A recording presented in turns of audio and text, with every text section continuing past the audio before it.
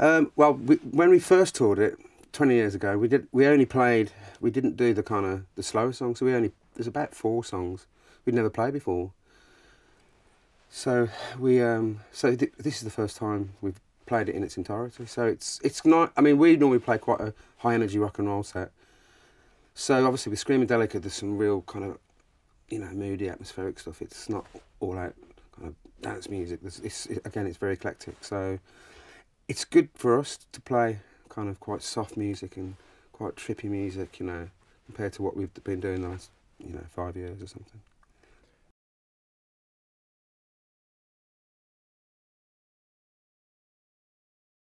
I just think you just don't like to repeat ourselves if we can. I mean, we're kind of. I mean, by now at our age, we should be able to play okay. So we're good. I think we're good musicians. We play well together, but we've always been, open to kind of new technology, and we've always brought in, guests. I mean, you could just do we could have done a Screamadelica 2, but by then we'd moved on. So you change with.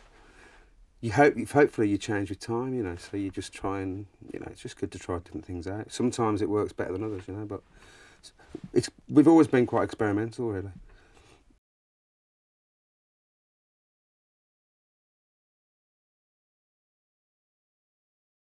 Well, obviously, it's become, this. I mean, in the old days, there was only so many.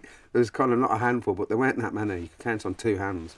Now you can count on 2 hands each weekend how many festivals there are. Obviously, people want to see good live music, and it's almost like a rites of passage now. Certain festivals for young kids, a very young crowd.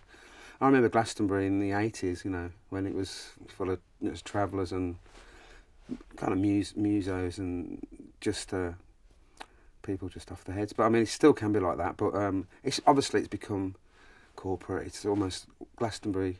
I mean, I'm not saying one particular festival, but it's all big. It's big business, isn't it?